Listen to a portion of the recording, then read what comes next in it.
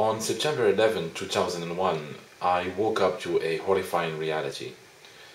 On that day, I learned that those who perpetrated the attacks have actually claimed to have done so on my behalf, me as a Muslim and as an Arab.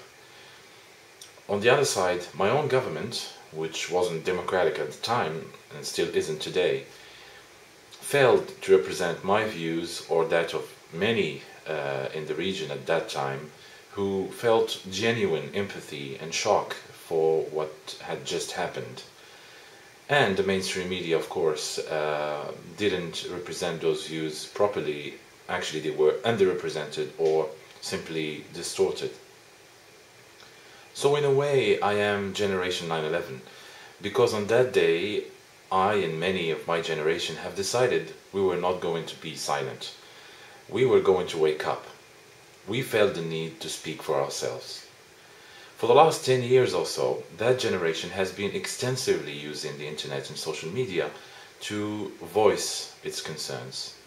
We were no longer ready to let crazies speak on our behalf. We were determined to expose the Arab governments for what they are: idiotic, autocratic regimes, the kind of dictatorships that we have been suffocating under for so long. We also sought aggressively to build bridges with the other side, to reach out to the rest of the world.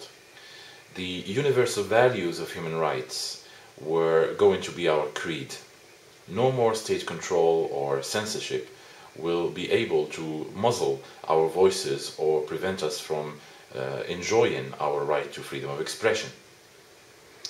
10 years on, the Arab regimes are crumbling.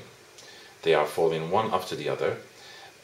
Religious extremism and fundamentalism has never been so unpopular, and the world is watching with support and sometimes with admiration for what the Arabs have been achieving so far. As the world is about to celebrate the 10th anniversary of the attacks of September 11th, my hope is that we have today a better understanding of each other than we had 10 years ago, and that we are today more capable of compassion, of empathy, and for respect for one another.